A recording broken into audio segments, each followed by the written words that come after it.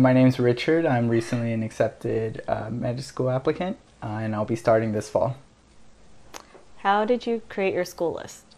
Yeah, so thankfully in the postbac they gave us a lot of great advice as to how to choose schools. Specifically for me, because I did a postbac, I had to find a bunch of schools that were postbac friendly, that did see that I can handle this rigor of med school. I know my low GPA, or I say below average GPA, may not demonstrate the full story, but doing very well in a pre-medical postbac, formal postbac, will show that I can handle it. So from there, I went on the MSAR and I looked at a bunch of schools' averages for GPA and MCAT. And on top of that, I did further research to see if they were postbac friendly.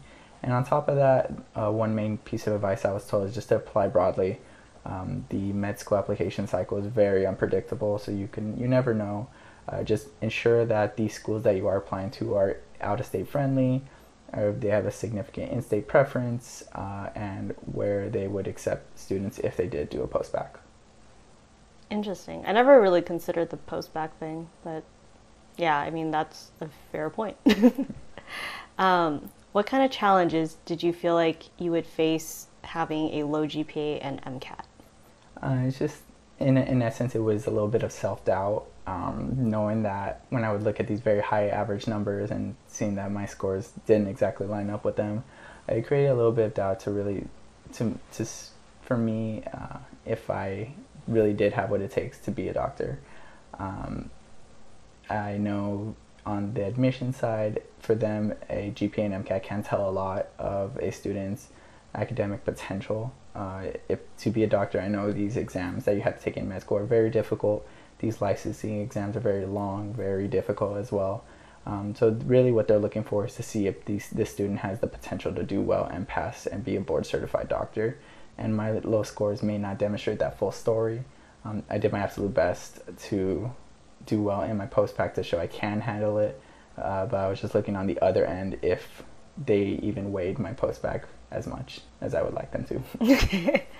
Yeah, when I applied, I think I definitely had a lower score than you did. I feel like my GPA was pretty good, but my MCAT was definitely on the lower side too. And I think I was literally shocked, like, the first time I got an invite, and I was like, is this for real? Because I was like, surely there was a mistake. And it's kind of interesting because once you get to med school, like, nobody cares about your MCAT, right? And I was telling you earlier, like, all of my friends, we all scored the same low score on the MCAT.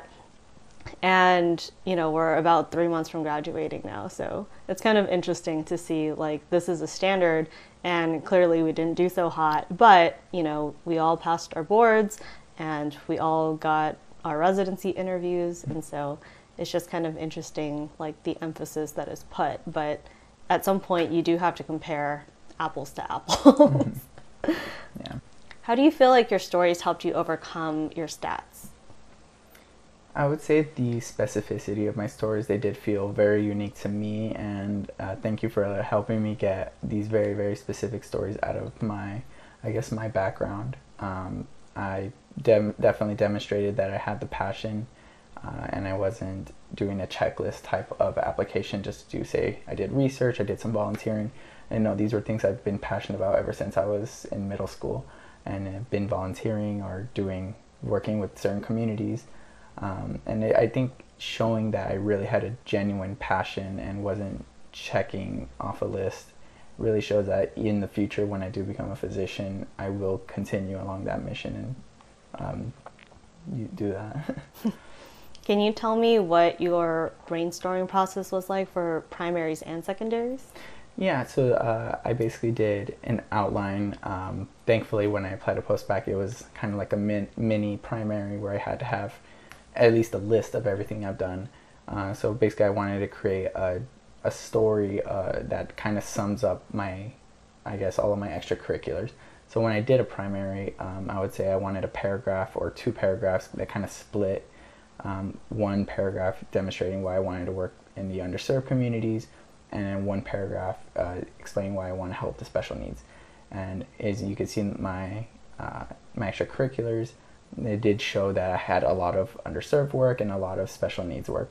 So really it was trying to figure out what specific stories I did want to tell, mainly from my background, like my earlier days. I really demonstrated the why I wanted to go into medicine, what was my initial motivation, and just pinpointing a specific story from each side. So timing is a huge part in applying. When did you submit your primary application? I officially submitted my primary application August 4th, 2022, which I know is late. Unfortunately, my primary and secondaries took a lot longer to write and get edited down. I received my secondaries for the majority of my schools on August 22nd, and I submitted the bulk of my secondaries about a week later. That's very fast. Yeah. So how did you get all your secondaries done? What I did was I did my absolute best to pre-write. Thankfully, a bunch of schools did not change their prompts from years prior.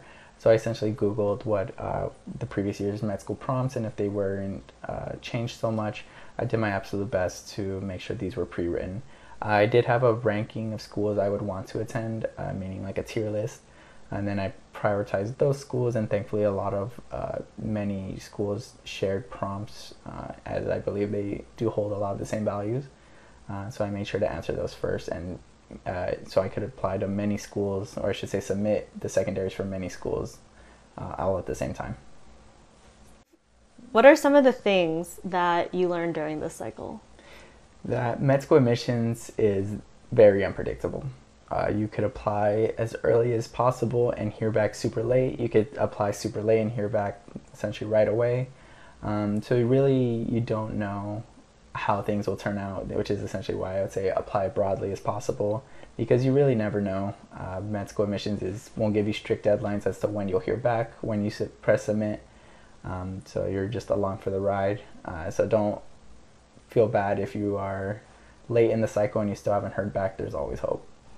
I feel like there's nothing that makes you feel more out of control than applying to med school, because once you hit submit, like everything's just out of your hands and you just need to pray. Looking back, is there anything that you would have done differently? If it was in an ideal situation, I would have taken my MCAT a lot earlier, just so I could start pre-writing my primary and secondary, make sure they're all edited down as soon as med school admissions, I guess the application cycle opened. I did apply a little bit later than most students would ideally do, but unfortunately in my circumstances I had to apply late. If I could have everything in my control, I would have definitely have everything done by March, maybe even April, just to make sure as soon as day one opened I could press submit, just so I could put myself in the best position to get my application read. Yeah, and that's generally the rule of thumb, that you want to apply as soon as possible, and even verifying can take up like to a month, and especially in the busy season. So it's actually kind of surprising to know like how many students don't actually hit submit that first day or even the first week. So it definitely does give you an advantage if you apply early. How expensive was this cycle for you? So I definitely applied to more schools than the average applicant would. I applied to 51 schools in total. So for primaries and secondaries, the total cost came out to about $8,000. So it was very expensive. But luckily, you had all virtual interviews, right? Yeah, so one good thing, I guess, for the most recent application cycles is all interviews, or 99% of interviews, are virtual. So you don't have to pay for any flights, any hotels, any type of travel. Yeah, that was probably the most expensive thing for my cycle when I applied. And I think just going to one place, I remember, cost like $700. So it was crazy. I think that change was actually for the better.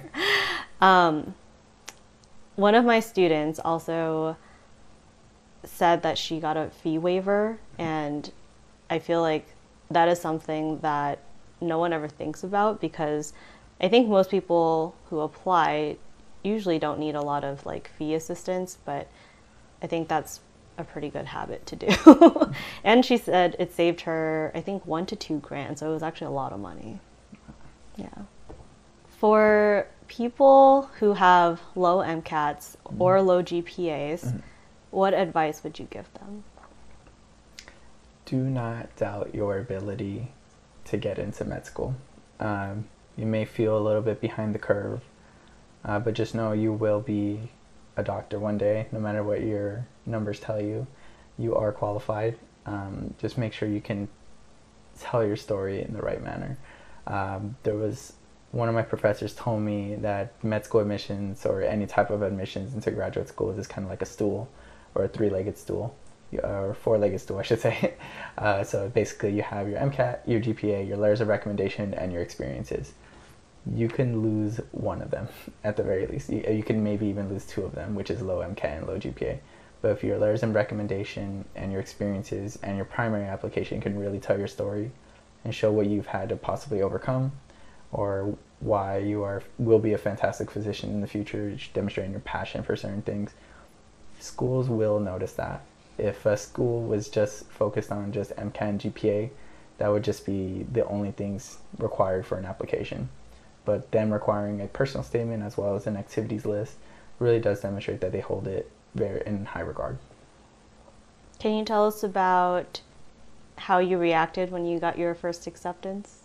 The first acceptance, I was in absolute shock. I believe I was at work and I received a phone call from the area code that the school is from. I didn't expect to hear back so early. They actually said 2 weeks I would hear back, but I actually heard back in about a week. So it was a very quick decision. It was in absolute disbelief because I never heard an acceptance phone call before. I've only heard the stories. But actually hearing it, the dean of admissions calling you to tell you you've been accepted was very, very big. I mainly called my parents. I surprised my girlfriend when she got home. I told her, like, hey, does this email like read funny to you or something like that when they finally sent me an email. But yeah, it was an absolute disbelief because it really does show like I will be a doctor one day. Like that was the biggest shock. Like knowing like it really, like a dream really did come true. How did you feel when you got your first MD acceptance? My first MD acceptance, I was ecstatic, knowing that my stats were, I know, below average for both MCAT and GPA. But when I received that email, it really did show my skills, or I should say my activities and letters of recommendation really pulled through. I knew my interview skills were top-notch thanks to the prep with you. And these schools did recognize that I would be a fantastic candidate, and it really relieved a lot of my self-doubt, as I knew I was fighting an uphill battle with these lower stats. But it did show that these schools did value everything else in my application. Yeah.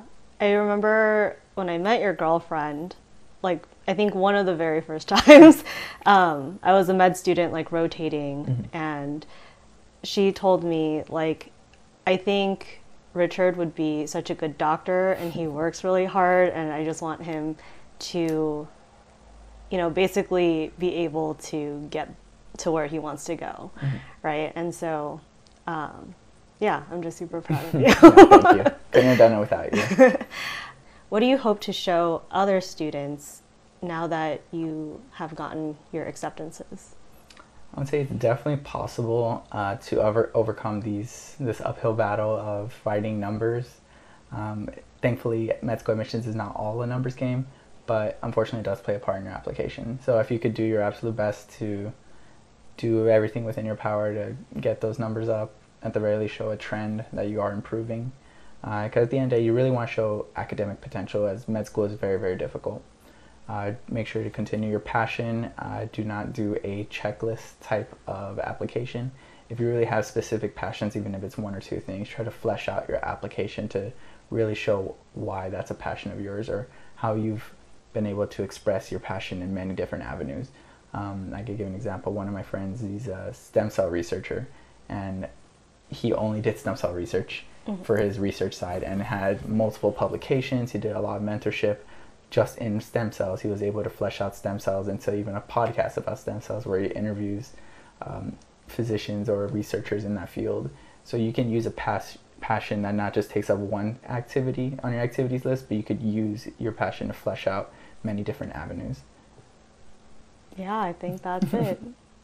Thank you so much.